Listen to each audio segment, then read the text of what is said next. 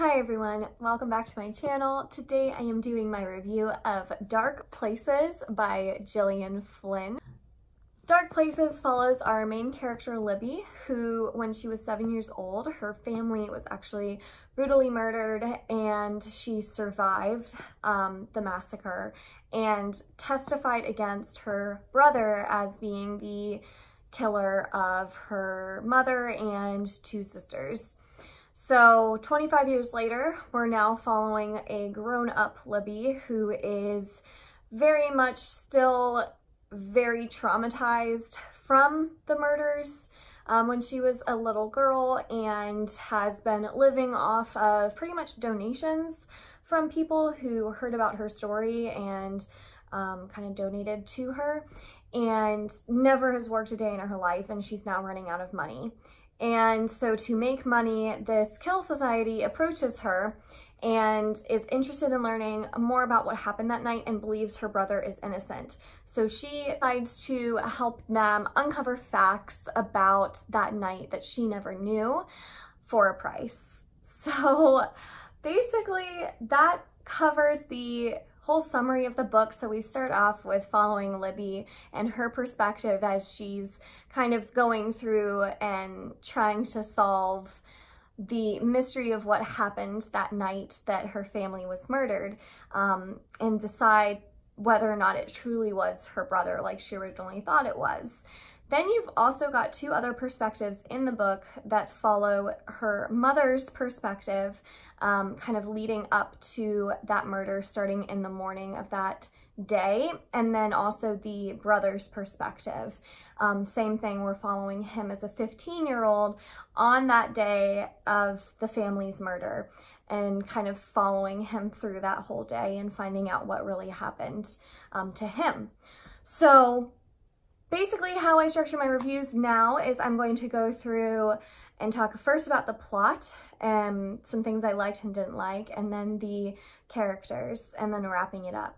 So plot overall, I would say that it was probably a 3 out of 5 stars. The thing I wasn't crazy about for this particular story, we actually find out the details of the murders very early on in the book. It's told through some sort of like dream sequence that Libby has, and she recalls all the details of what she remembers from the night of the murders, which pretty much gives away everything that's going to occur at the end of this book when the climax kind of finally happens.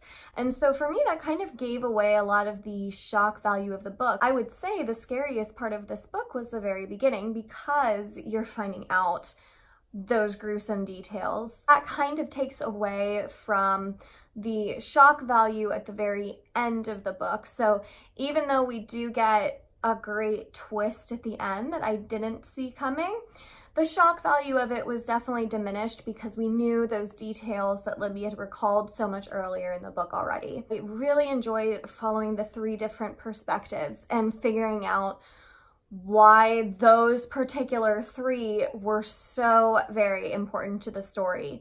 And I don't want to say too much, but there's a reason that Gillian Flynn told it that way, and I loved kind of seeing it all come together at the very end.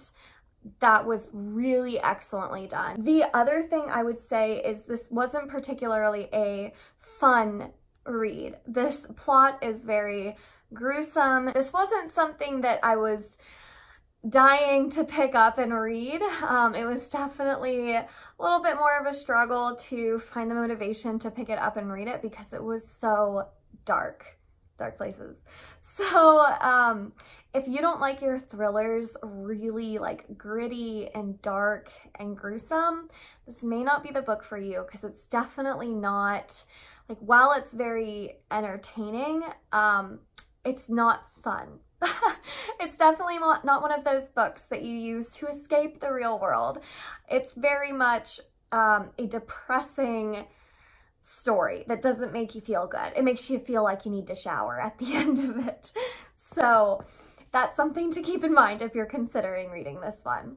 What I want to talk about is characters, because this is probably where Gillian Flynn makes me the most conflicted, and it's because her characters are extremely well written, but they're so unlikable. And so let me explain. So I've only read 2 Gillian Flynn books, and that's Sharp Objects first and now Dark Places.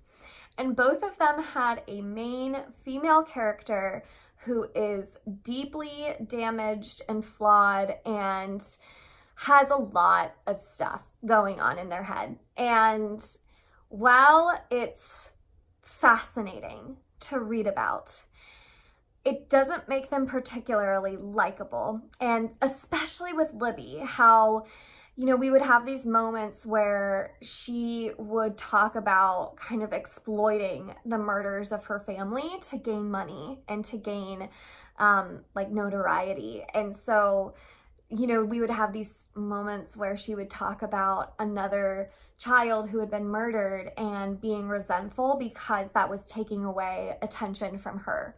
So it was like, how do you root for somebody whose headspace sounds like that?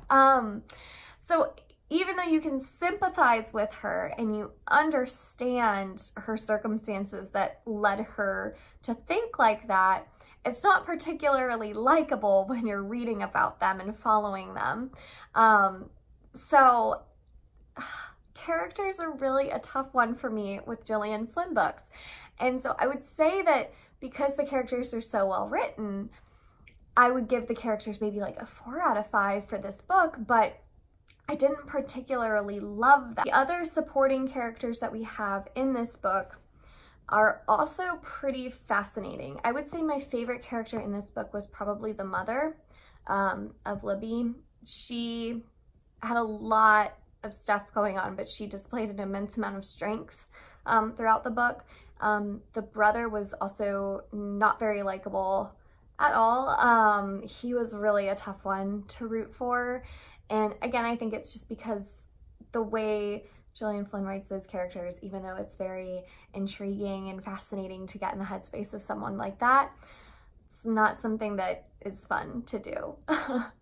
And then we've also got the father figure in this book, Libby's father, who is extremely irredeemable. So it's a really interesting cast of characters, and seeing them all interact together. Again, all of them were extremely well written, just not something that was necessarily fun to read. So overall, I gave this book a 3.5 out of 5 stars. It was really tough to come up with that rating because, again, the writing is like a 4 out of 5, and the whole twist at the end is like 4 out of 5, but then you have just the experience of reading this that kind of dragged it down for me. It was just so dark, and I like my books to be an escape. I like feeling like I'm excited to pick it up and see where we're going next, and with this one it was more of a dread, where you knew what was coming and it was like, do I want to get there? Like, do I? Hopefully this helps you decide whether or not to pick this one up. If you enjoy your thrillers, very dark, very gritty, very gruesome, kind of scary, then I would recommend this one. If you like them a little bit more of a slow burn, and if you like more of that character study type of thriller, I'd recommend Dark Places. If you don't, if you like a fast-paced thriller that, you know, gives you lots of twists and turns and is really like fun to kind of discover all of the little secrets, this one might not be for you because, again, it's just so dark. So that's my quick review of Dark Places by Gillian Flynn. If you've read it before, what did you think of this book? Did you like it? Do you like other Gillian Flynn books? I'm trying to get through all of her books, and it's proving pretty difficult because they are just so much to handle. Oh. So anyways, I hope you enjoyed this review. If you enjoyed it, make sure to like this video and subscribe. I release new videos every Monday, Wednesday, and Friday. And until next time, bye.